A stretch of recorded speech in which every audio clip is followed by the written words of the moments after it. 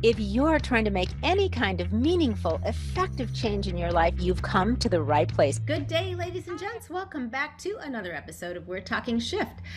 Today, I have a little compilation of clips from a few episodes that I've done over the past year, focusing on different aspects of mental and emotional health. This first clip that you're going to see is from episode 94, when the renowned Dr. Srikumar Rao and I talked about cultivating resilience and becoming radiantly alive. Every day you ought to get up and your blood is sinking at the thought of being who you are and doing what you do. That if your life is not like that, where you're not radiantly alive at least some of the time, you're wasting your life. And life is altogether too short to waste. That's why I don't particularly like the name, the happiness guru, but it's kind of found its way there and it sticks. So it could be worse, right? It could be a lot worse, yes. That's not a bad title to be stuck with, I don't think, Dr. Rao.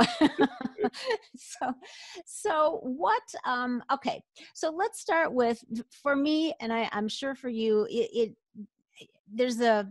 I believe that it's got to shift in your mind first, the way that you're thinking about things, Yes. right? The meaning you're applying to things. So when we talk about ways to become more alive, radiantly alive, as you say, what do people have to start shifting? Are there some core concepts that we can help them with to make that mental shift?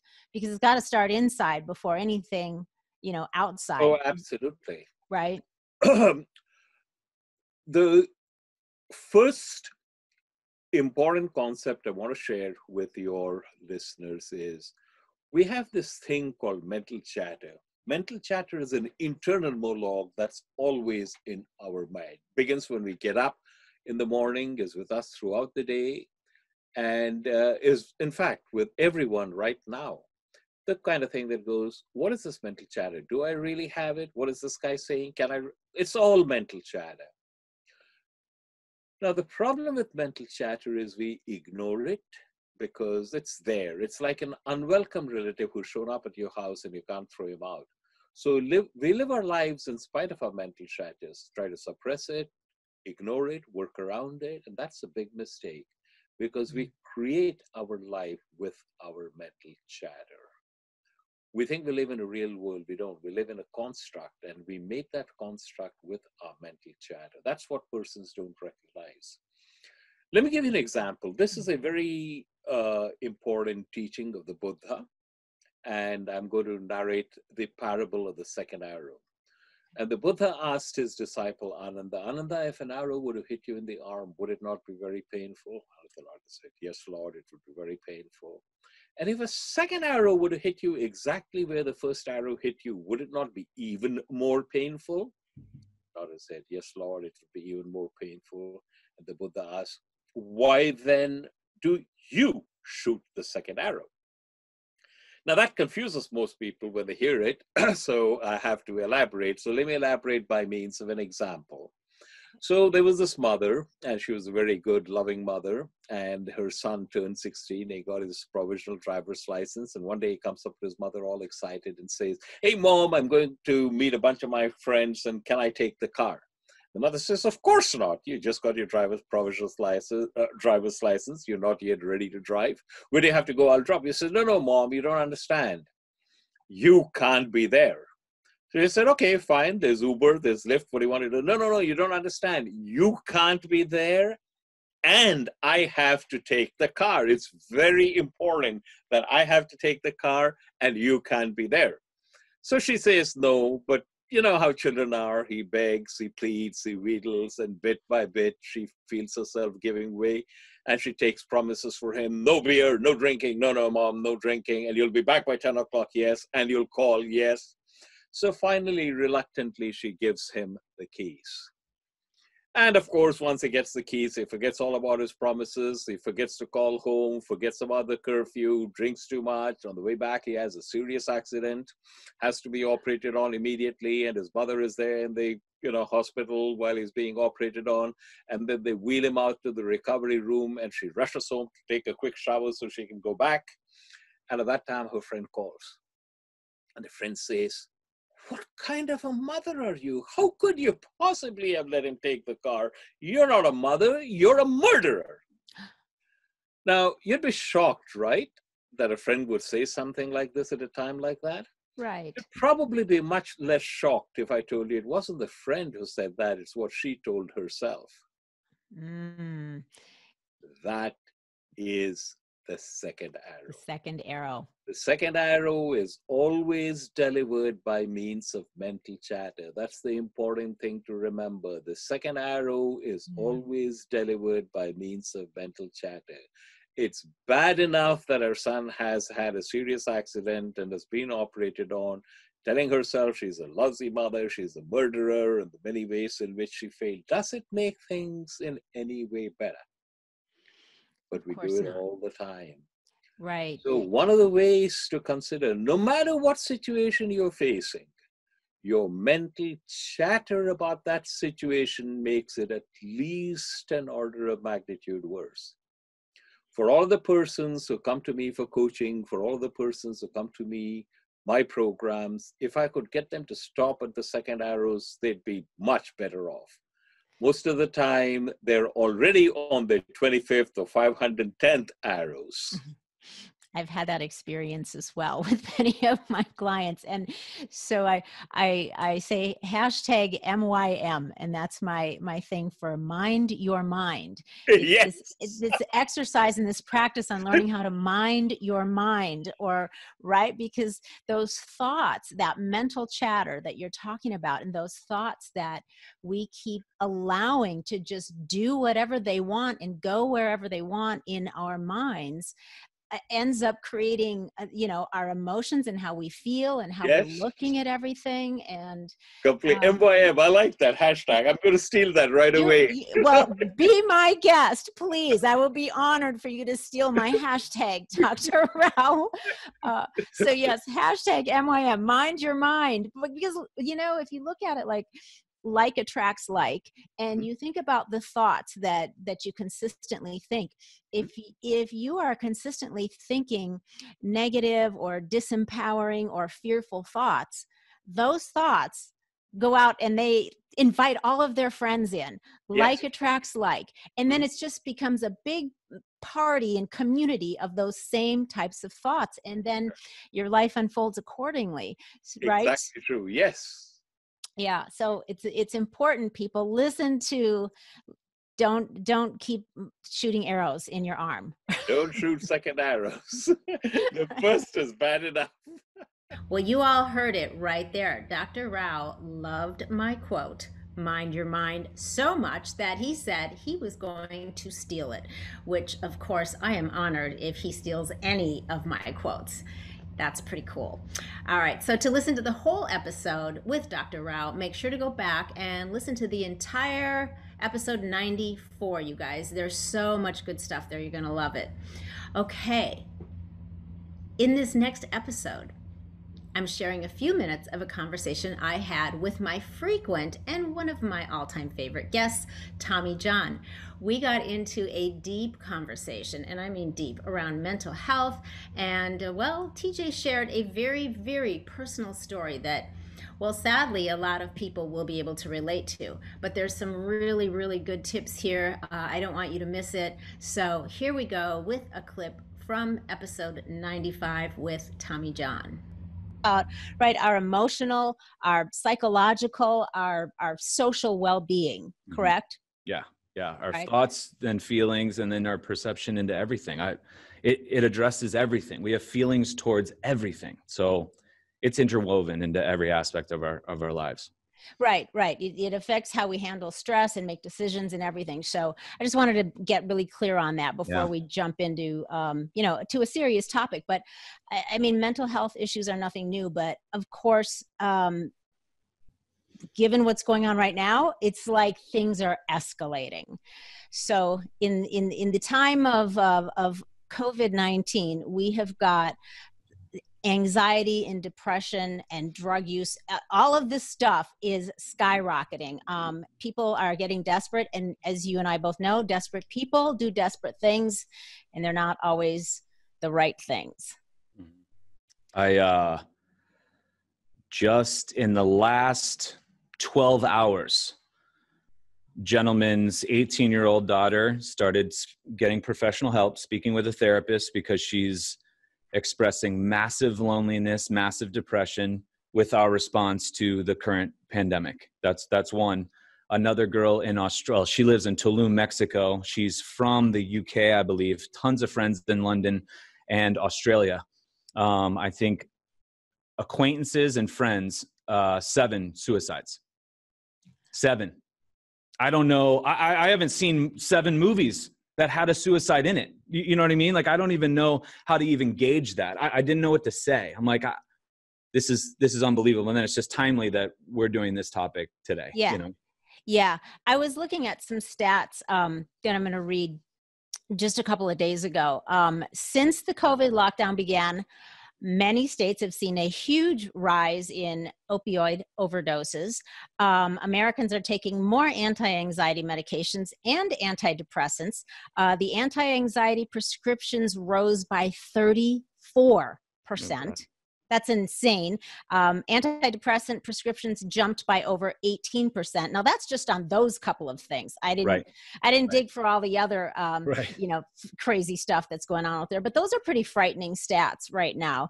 And, here's the thing. I'm wondering how many people that are now doing, telemedicine with their doctors. Yeah. So they can't even take their blood pressure and any other stats, right? They're just saying, I'm depressed or I'm anxious, I'm stressed, and they're getting prescriptions. So how many of these people now, once this time frame that we're in passes, and at some point it will, right. Once it passes, how many of these people are going to be now dependent on that? And, what is that looking like? It's frightening. I know, and that fallout. That's why I don't think we're looking at this the appropriate way, regardless of where you sit on what's going on right now, how we're handling it. I honestly kind of wish it was just a virus, even a man-made lethal, make the most potent, because what we're going to have to deal with after this to either wean people off certain medications from their fallout, or families having to repair after suicides, or dealing with family loss, coming out after this, great, the virus is gone. I don't have a sister, and we don't have our business, and we don't have, you know what I mean? Great, we survived this. The biggest, the scariest, this is the part that just breaks my heart, we're talking about these words. Everybody, I'm sure, is in their minds picturing an adult going through this, but it's children. That's the biggest component that I think is, that's the part that really gets me, that we need to focus on for sure. Yeah, it's awful. And I've known a few, some younger people, not necessarily children personally, although I know that that's a huge problem right now with children being afraid out of their minds, but even teenagers, older teenagers, just having this hopelessness about, what's happening, what are we doing? And suicide has come up as a topic for a lot of these people. And that's just, it's a big damn deal. And I remembered your story about your brother. Yeah. And there's a lot of connective tissue here between that and some of the stuff that we're talking about. So I know it's a tough one, but you want to talk about your brother's story? Yeah, absolutely. So he, first of all, when I'm speaking about this person who's my brother, if you could picture, he was my best friend, right? So that person, we all have our best friends in our lives. Now throw that it's also your brother. So our temperaments, our styles, our tastes, our sense of humors, our personalities, he was a little more gentler and a little steady on the calm meter. He rarely went up, which I respected and honored in that. I always looked up to him to that. But he started to, my mom noticed he was cutting. He had some slashes on his arm, pretty common. We thought we could go get him from Charlotte, North Carolina, bring him out to Chicago to live with my sister and I, near us, just a different environment. And that somehow just changing the environment, you'd be fine. He'd be fine. He'd be safe. And right. he came out. How old was he at this time? What's that? TJ, how old was he at this time? This was like He 10 was, years ago, right? He was 26. Okay. He was 26 years old. And so 25 years old. And so, he comes out, and then came his first, I mean, he gets a job. He's hanging out with his family, of the side of the family that were really open and really, you know, non-judgmental. And it's like a real healthy family dynamic. You know, he's starting to see stuff. My sister took him in as a son, really, when she's got her own family. What my sister did for him was incredible, but kind of showed him the ropes on certain things. And then nothing's resolved. You know, there's still the underlying factors, just like injuries have underlying factors. You know, all sorts of the ways the body expresses it needs help. There's reasons it needs help. And we didn't really pay attention to those because we didn't really know what was going on. Right. And so then all of a sudden he disappears one day, and we used the help of the Chicago Bears. My brother-in-law played with the Bears. So we used their links to the FBI, some other things, right? We pulled some strings and found him in a hotel in Indiana, and he had done sleeping pills and alcohol, a real benign way to sort of attempt to kill yourself. I know it sounds really grotesque, but once that happened, he's now admitted into the ER, and now you're in this stream. And when the Western medical model of psychiatry takes you into that stream, and you have that label, you're in that label and you're in that stream, and he's, you know, whatever it was, manic, depressive, bipolar, like whatever the labels were. He was on lithium, he was on Seroquel, he was on some really crazy antipsychotic medications. And so it was this up and down battle over the next 4 years of his life, trying to manage the meds, which is fairly sort of Russian roulette style. And I saw some really great days. I saw some mania days, and I saw some real low days. He made 3 more attempts on his life, each one getting more sort of grotesque. If you want details or whatever, we can go into them. To me, there were nothing, because I'd seen, you know, you're looking through like the source of it. Like if he's covered in mud, I know the soul inside is a clean, really decent. So, you know, so we go into, and there's blood and there's some experience, and it's like, wait, no, this is all just like almost costume fluff. There he is. There's my brother. All right, he's all right.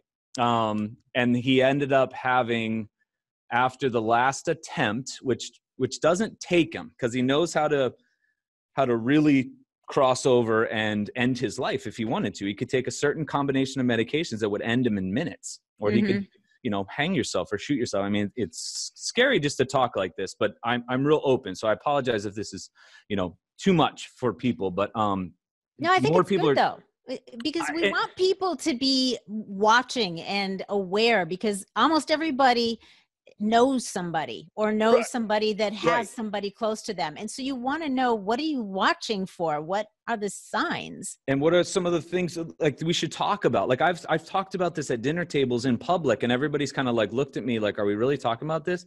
It's a human thing that 100% of us are dealing with. 100% of us know somebody who knows somebody, or immediately in our home. It's for sure. Or you're going to at some point. He ended up stabilized over the evening. I dropped him off at the ER, and then at 6:30 in the morning, he had a seizure and passed away. And the nurse called me the next day, and that was the end of his life. And it was, or a leveling up of his life, depending on where you look at it. You know, he's definitely somewhere better. But that was trying to connect the dots with. I'm a real big, if I got hit by a drunk driver, I'd be like, why did that happen? You know what I mean? I try to figure out a way to get better from that. Not like I want to eliminate every drunk driver in the world, and we should never, no, I want to figure out like, what is one way I can level up through this? Same with COVID right now, right? How can I get better? So it's trying to tell his story and some of the deeper details to it, to let everybody know they're not alone. And this is just as important as stretching, biking, eating greens. You know, it is a huge component to what we need to talk about. We need to be open with this. Okay, you guys, that whole episode was just amazing, as are just about all of my convos with Tommy John. So I know you're going to want to go back and listen to it in its entirety. Again, that was episode 95. Now, this next episode is one in which I talked about another way of up-leveling your mental and emotional health and why it should be a priority above anything else. I dive deep into developing your inner power, and once you learn how to develop it, it will set you free. So here's a clip from episode 112 about developing inner power. I was giving my past and others power over me. This is where the power comes in. I could no longer live with the stench of my own anger and had to do what seemed impossible, forgive them. So by making the choice to forgive, I took the power of unforgiveness and I took away, I should say, the power of unforgiveness and took back my life. What freedom I experienced when I did. People have asked me over the years how I was able to stay so positive about life in prison, and forgiveness is a big part of my answer. Being able to forgive gave me back my life. So that's why, that's kind of the last big one. That just sums it up so beautifully right there. What if the person that we have to forgive is ourself? Mm-hmm. Something that we've done that caused issues in our lives, or, giving away our power and letting people make us feel a certain way. What if we have to move on and forgive us? Mm-hmm. Yeah. I mean, it's every bit as important that you forgive yourself, and it's a process. It's not something like, okay, I've been beating myself up about this thing I did or said, for 10 years now. I'm going to let it go on Saturday. I mean, it just doesn't. That would be nice. That would be nice, but it's usually not like flipping a switch. Usually there are other layers of work that you're doing, but it really does take a big mindset shift. You have to be willing to stop punishing yourself, because the punishment is eroding at your self-worth.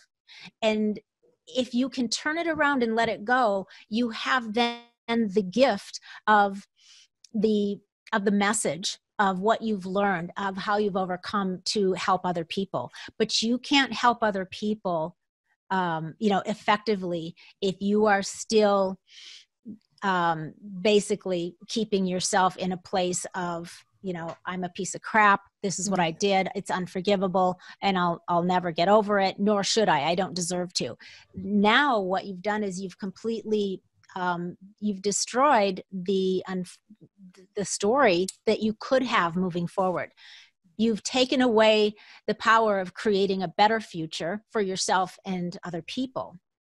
So learning, learning some things, you might have to work with somebody to help you go through some processes of slowly learning to forgive yourself. And a lot of times that comes with finding where the blessing could be.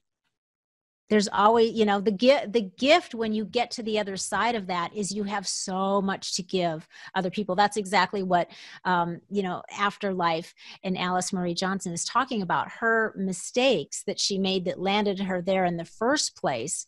It took her a long time and lots of work going through different levels of, how is she going to be, thinking about things differently? What, how is she contributing even in prison? How is she contributing and trying to make the lives of other people better? And as she got more and more involved in that and became just this whole new version of herself. But then somebody brought this up, and then she realized, ooh, there was still some stuff down there that she hadn't attended to yet. And when but see, by then she was ready. You have to be ready, to get to that point. So sometimes there are some steps that have to happen first in order to be able to forgive yourself or somebody else. You got to be ready. So you got to get ready, if that makes sense.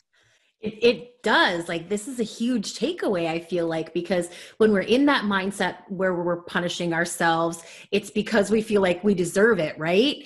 And so if we could take that focus off of us and say, no, no, no, you're also doing everyone else a disservice by punishing yourself. You're punishing everyone else because you're not sharing your gifts or whatever it may be. That makes it a lot easier to get out of that mindset. Wow, that's huge. Yeah. So you have to be willing. And a neat little phrase is, how can I make my mess my message? And so when you can make your mess your message and turn that into something that is not all focused only on you, and instead now you're going to focus on contributing to the betterment of others, to teaching others, to uplifting others, that's a whole new world that you can experience, a whole new story you can create for yourself. And it's going to feel good, because when you are contributing, you are fulfilling one of the highest needs of the soul, is to contribute. So when everybody makes mistakes and everybody makes, bad choices. To some degree or other. Obviously, there's a big scale there. But if you have the opportunity to contribute in some way based on you have learned a lesson and you've become a better person for it, and now you can help others, that's a pretty good place to be. Yeah, that would be a big shift. Yes, it would.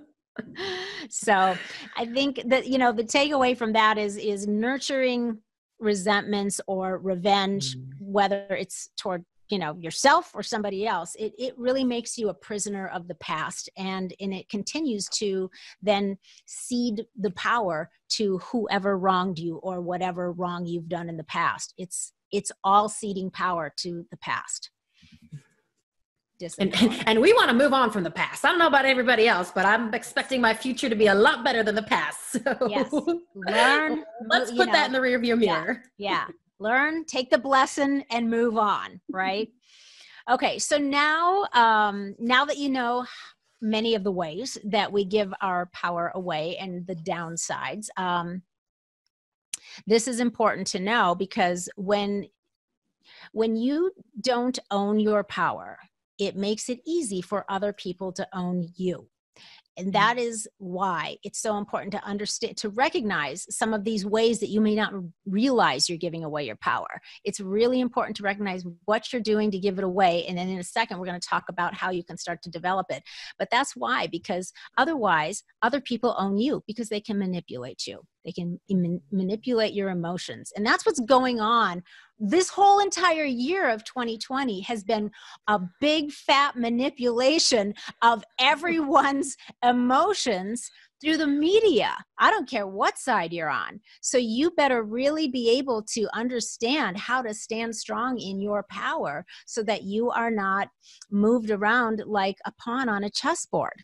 Oh, and Loree, as I consider myself a journalist. And so I have to say, those people who are being affected by the media, they're giving the media their power. It's not our fault. Right. No, not at all. Excellent point. Right. Okay. So let's talk about some ways that we can develop and exercise our power. Here's the thing. It's hard. And this is actually why it's more difficult for a lot of young people, I think. It's hard to find and stand in your power if you haven't closely examined the qualities and the characteristics that you value. So you have to kind of start at the beginning, at the fabric of who you are and who you want to be, right? So we have to start, as you've heard me say many times before, by asking ourselves some quality questions. And that would be like, well, what kind of person do I want to be? What kind of person do I not want to be? What characteristic traits do I want to embody? What are my values? What are my beliefs? What are my morals? Am I treating myself? Am I treating my life with dignity and respect? These are some basic fundamental questions that you got to sit down and get really real with yourself about. What are the standards that I hold myself to when it comes to what is and is not acceptable to me in the ways that I want to behave and experience life? So those right there, I mean, if you sit down and even just start answering those questions, you're going to get to know yourself a lot better. But if you don't even ask yourself the questions, if you don't even sit down and make a list of what actually are my values, my core values, what are the characteristics in a person that I admire, that I want to have those same characteristics and personality traits, what is important to me? If you haven't done that, then it's just really easy for you to be yanked around by, whichever way the wind is blowing. You have nothing to stand on. All right, there you have it. If you don't want to be a prisoner of the past, this episode will help you learn how to break out of it. So make sure you go back and check out the whole show, number 112. And finally, we cap off this best of episode with a couple more tips on how to mind your mind and become mentally resilient. It is episode 115, and here we go. So when things are starting to get to you, again, because this is about mental strength, you guys, mental resilience, minding your mind. When things are starting to get to you and you feel like, you're starting to feel a little buried, be in the moment. And by being in the moment, you come back to one technique that works really well, is to come back to your five senses. So usually what happens when people are getting super stressed, in a state of fear, in a state of negativity, they're not minding their minds. They've let their minds run away with them. Their thoughts run away with them. And they're spiral, I call it the spiral. Yes. So to come back and to try to get a handle on that, we literally can come back into our five senses, as a human being. What am I feeling right now? What am I smelling? What am I tasting? What am I hearing? Come back to your body. And so that you're back here in the present moment and not like whatever you're dwelling on from the past or whatever fear you're dwelling on about a future scenario. You come back to what's really happening right in the moment. And then you ask yourself, well, all right, to get out of this state of fear, anxiety, or, feeling buried, am I actually okay right now? I'm breathing, I'm not on fire. I'm not bleeding. Everybody's fine. I'm just scared. Right. So am I okay right now? If you are, check. Am I in any imminent danger right now? If you're not, okay, check. What's good about this moment? Ooh, that's a good one. Right. Because then again, we're shifting the focus from whatever the state of fear, anxiety is to actually what's right or what's okay or what's good about the moment. So maybe what's good is that, well, yeah, I'm still got a roof over my head. I still have food in my refrigerator. I still am capable, just sometimes you got to bring it back down to the very basics and the fundamentals. What is good about right now? My kids are fine, my partner's fine, or I'm fine. So keeping it simple. What's one thing I can be thankful for? So you go beyond what's even good, but what can I be grateful for? That's always a good stay in the moment, come back to now. I had another one I was going to say, and I lost it. It'll come back to me in a minute. Well, to give people a great example, if there's any Real Housewives of Orange County fans out there, I actually saw one of them doing this with another one a couple weeks ago. She was really having just about an anxiety attack. And the other woman started asking her, well, what do you smell right now? What do you see? And I'm like, what is she doing? Like, now Bronwyn thinks she's a therapist. I love her. She's one of my faves. But I just thought, what the heck is she doing? And now to hear from someone who definitely knows what she's talking about, that could be a great technique. It's making sense to me now. Yeah. So she was trying to get her to shift what she was dwelling on back into what's actually reality right now in the moment. Yeah. What a cool trick. I want to call it a trick, but I guess that's a technique. You can call it a trick. It's a technique though. And that's also a good technique for people that are trying to learn to meditate, because the problem most people have, the problem we all have, is trying to, manage our thoughts and not be thinking about all kinds of stuff when you're trying to just, be still and receive whatever it is, you're trying to receive. And it's really hard to turn our brains off and our thoughts. So one way to help do that is to use that technique of what am I feeling? in all of the parts of my body, bringing your attention to your body, bringing your attention to your breathing. So it's a really helpful technique and has a lot of applications, shall we say. I know what I was just going to point out, this is another time when you're trying to stay in the moment, to ask yourself, those are quality questions. So we're back to quality questions always. Once you start doing an inquisition on yourself, asking some really good questions to help you get back in the moment and not feel like you are getting lost in fearful scenarios that maybe haven't even happened. Right. And it's not a scary thing. You're not asking us to harass ourselves or say, why are you being such an idiot? Right. It's not, that certainly wouldn't be a quality question. No, that would definitely. No, we'll talk about that on one of the other ones. But yeah, because it's not an inquisition or an accusation, it's inquiry. And there's a difference, right? You're not trying to, beat yourself up or find blame or come down on yourself hard. You're trying to inquire so as to get yourself to a place that is a more reasonable, realistic, neutral state. You're trying to get to some clear thinking and not lost in something that's already happened that you can't undo, or your thoughts have run into a future that doesn't exist yet, and you are afraid of potential scenarios, and the fear of what that might be is gripping you. Mm-hmm.